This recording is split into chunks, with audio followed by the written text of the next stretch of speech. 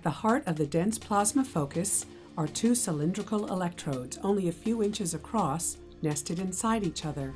The electrodes are enclosed in a vacuum chamber, with a low-pressure gas filling the space between them.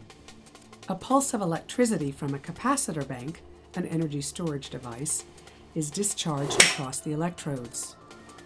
For a few millionths of a second, an intense current flows from the outer to the inner electrodes and ionizes the gas.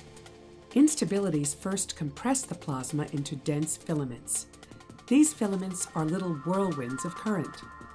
The sheath of filaments merges together into a dense pinch or focus, combining all the filaments into one.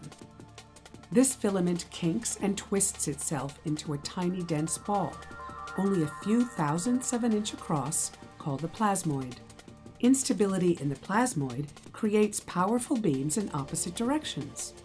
Positively charged nuclei stream in one direction and electrons in the other.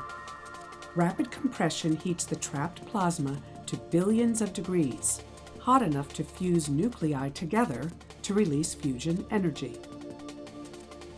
In sum, the DPF operates by using electric current to induce a plasma state in a fuel gas.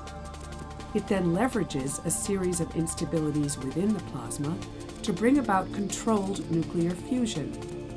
We call this focus fusion.